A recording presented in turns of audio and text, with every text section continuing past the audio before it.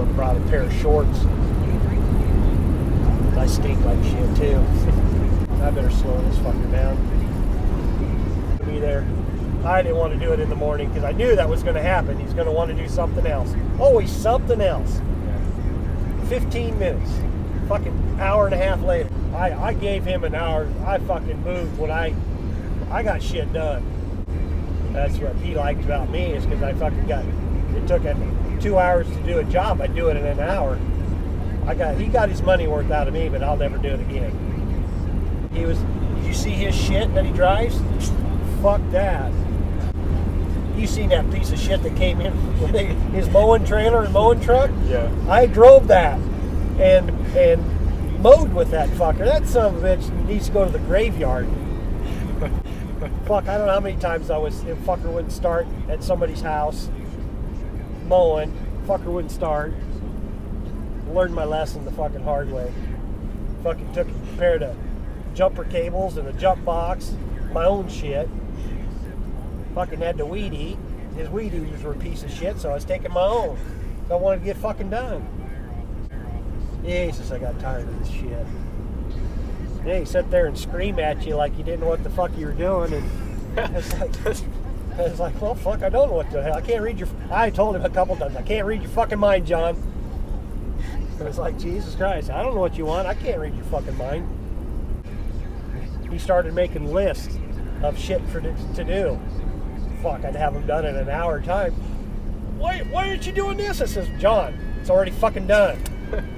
Oh, you already got that done? What the hell? Jesus Christ, John. What do you think I'm doing? Fucking around on you? Jesus Christ. I have more shit on me than anything. And you've got too many fucking pigs in there. Because you know what the son of a bitch is going to do? He's going to go get some more 20-pounders. Frickin' Ryan to help, and he's about sick of his shit too, so he don't even want to help him anymore. Do that at fucking 12 o'clock in the morning, at midnight, 1 o'clock in the morning. Yeah. Fuck, you're already dead, you're tired, but yet you got to do that shit yet. That's what fucking pissed me off more than anything. It was a 3-hour-a-day job. I should have been home at 8 o'clock every night. Fuck, most of the time I didn't get started until 9 o'clock at night. Fuck, I'd have to do his chores. Fuck, I'd have to go mow on the weekends for him. That was fucking bullshit. I just like, you know what? Never again. This fucker ain't got no balls.